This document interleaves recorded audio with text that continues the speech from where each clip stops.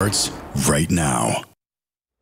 Week 2 of Friday Night Football in Southern Illinois is now in the books, and it was a fun one. Some teams got off to a fast start in week number 1, others looking for a bounce-back performance tonight in week 2. We kick off tonight's show with a Black Diamond Conference matchup with unbeaten Johnston City making the trip to Eldorado to face the Eagles. JC coming off a 43-0 shutout victory over Edwards County last week, the Eagles dropping a 20-point decision to Fairfield in week 1.